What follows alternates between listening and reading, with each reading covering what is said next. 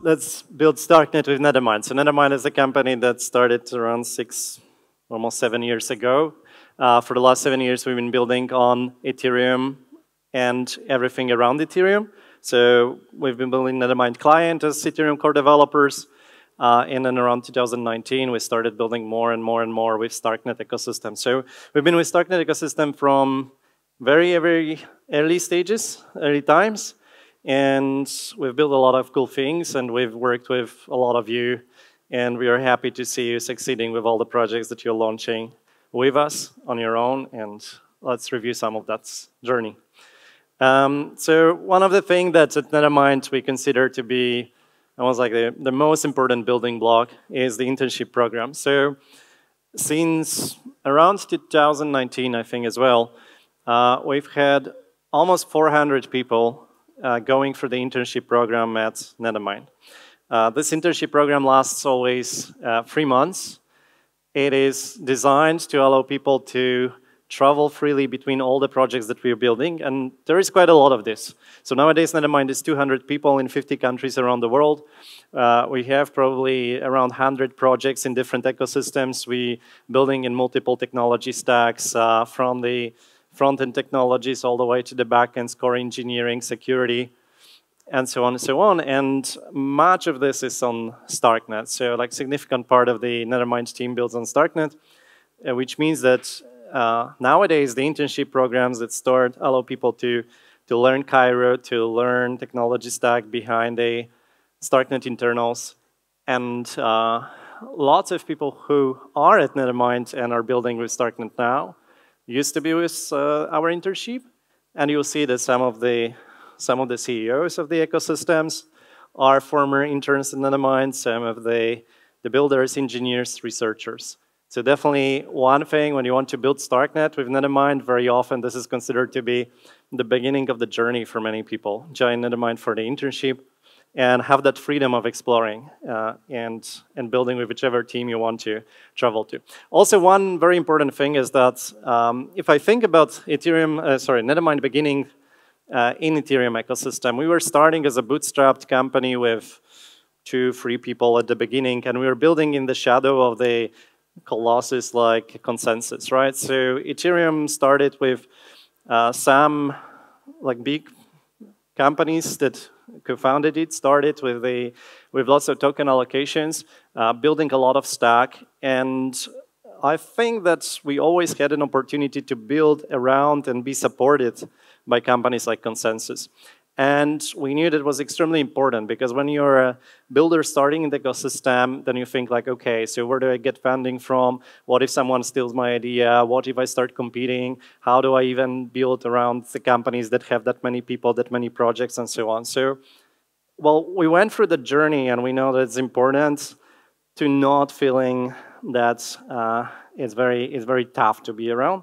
So we would love to make sure that you feel the same way with us in the Starknet ecosystem, the same with Starkware in the Starknet ecosystem, and that you find that space and you find the support. So the encouragement is also to get in touch with our internship program managers and say, hey, we would like maybe your interns to work with our projects. Maybe you would like to know what your interns are planning to do next. Maybe this would be your future hires or future co-founders. This would be fantastic for us if it works this way. Also for any products that we'll be presenting here, if you think that you can have some integrations, collaborations, this will be one of the most important things for us to build the Starknet ecosystem, let it grow, let it succeed. We'll succeed if Starknet succeeds. It will succeed for sure, seeing all the fantastic events in the recent months happening around the world. We do slowly work more and more on building community. So there's a gaming night in our Nethermind house, Starknet house in London. We want to do a bit of counterbalance in a positive sense for the Paris on the other side of the channel. So make sure that both London and Paris together are this extremely strong hub for Starknet, and that we can try to keep up with the competition from Istanbul. One of the entry points for Starknet for many people starting to build is Voyager. So Voyager Explorer was built by Nethermind's team, and it keeps expanding. And nowadays, obviously, we are overwhelmed with the request for changes, modifications, bug fixes. We'll be happy to receive even more, and the Voyager team probably will be happy to hear that I want to throw more work there. I hope that this will stay a gateway, and is something that you'll feel like very much welcome in Starknet, and feeling happy that you have a solid tooling around when you're deploying the first contracts and when you explore the code base that you verified on Voyager. The same for Remix plugin. So we've built a plugin for the Remix IDE for quick testing and deployments, experimentations with your web browser for learning and deploying with Cairo. The other tools that we built are a bit more below. So this is building the tools for actually running the protocol. Juno is the client for Starknet. Nowadays in version 0.7.3, so we're adding support for all the latest improvements to the Starknet stack. We'll be continuing to work on performance. When you think about Nethermind client journey, Nethermind client is being built in C# and it's been developed over 6 years now, and grew in the Ethereum ecosystem to one of the leading client implementations for Ethereum. We want to make sure that it's the same with Juno, and once again to underline the collaboration. The atmosphere in the Ethereum community between the core developers building all the 5 execution clients, 5 consensus clients is very positive in the sense that we're meeting together, we help each other to solve the code problems, we share the source codes, ideas, fixes, and so on and so on. And also the collaboration on the meetings, the public meetings on the Ethereum core dev calls is very, very positive. It's a good mood. And I think it will be the same. We'll try to lead the same approach of collaboration and understanding each other's challenges in Starknet. What we're working on now with Juno, and again in collaboration with the teams from Pathfinder, Equilibrium, and the Papyrus in Starkware, we're working on the P2P, so you can actually start syncing the Starknet independently, build the actual networks, and synchronize. Well, we worked on a few synchronization solutions. So first of all, the P2P, improvements in performance in synchronization, the commissioning of the feeder gateway, building together the stack of the Voyager Explorer, Juno, collaboration between different clients, and also synchronization from L1 for the requirements of the L2B dashboards, right? So how the community will see us, how is Starknet seen as a rollup, as a maturity of the rollup. We think that it's very much our responsibility to push it through all the requirements and stages. We launched recently the Starknet RPC service. So you'll be able to connect to the free limited RPC open endpoints and also expand over time to the fully productionized support level of the infrastructure for RPC. We have a lot of experience building infrastructure for Ethereum. We're operating across our companies and joint ventures, tens of thousands of Ethereum validators for other chains as well. And now we want to build that robust infrastructure with the monitoring, support, responsiveness, and treating you professionally to Starknet. So you no longer have to feel that it's all a bit shaky, that we're still building, that you have to the opportunity to focus on all the challenges of your own vision, products, and ideas that you have to experiment with. We build a lot of the Golang stack, so we know that the Starknet Rust ecosystem is improving very fast. We want to do this. We want to do the same with the Golang stack. We keep maintaining. We took over the maintenance of Starknet Go from the previous maintainers. We built Cairo VM in Go. Juno is written in Golang as well. So for Golang devs, I think that the full set of tooling is available.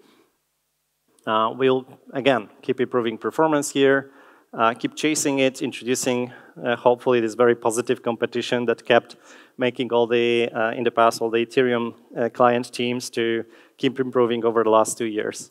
I think that's maybe it's worth to mention that I think again 2019, and there was a core dev call in Ethereum where we said that it will no longer be able to sing Ethereum on the normal nodes. We were reaching levels of 24 hours. The state grew 5 or 6 times since then, and we are syncing it nowadays in something like a 1 hour on very, very strong machines, which means that the state is 5 times larger. We no longer say that it's impossible, and we improved it like 20 times the sync time. And this is all because there were 5 teams that were pushing the boundaries, bringing new ideas, and sharing how things can be faster and showing that impossible is possible. We started doing more protocol work related to not only Starknet, but generally to all the L2s, and we want to share some good ideas and breakthroughs from other L2s, like think of Optimus, Arbitrum, experimenters like Tycho, Scroll. Make sure that we're not staying behind. Very often we are so busy looking at how Starknet is developing and what challenges are in Starknet that there is no time to understand deeply other stacks, right? So we were talking to all core devs in the Starknet ecosystem, and sometimes it's very hard to find answers to the basic questions like what are really the fee levels in other ecosystem? How is the decentralization progressing in other ecosystems? So we'll do a bit more research here. We will start sharing more ideas, pushing things related to decentralization, fee markets, proposals that are maybe sometimes a bit more controversial, but worth discussing. So ask yourself a question: what if Starknet was a based rollup? What if Starknet went with proof of governance? How you would deal with MEV on Starknet? So we have a lot of experience with this one, and I hope we'll bring you to all of this research, and you'll get excited about all the research ideas. We built the team of Cairo security auditors. So we did the Cairo 1 audits, we did formal verification. That team was learning from the very beginning of Cairo 0 as a team that went through learning the ecosystem together with the early project deployers.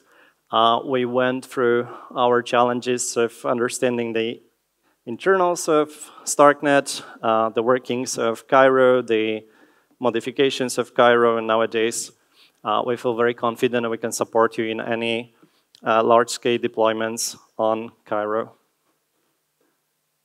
We start exploring and doing more and more fun around gaming.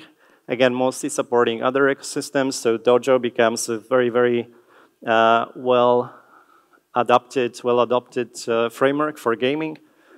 We built recently the Starknet Unity SDK and integration for Dojo.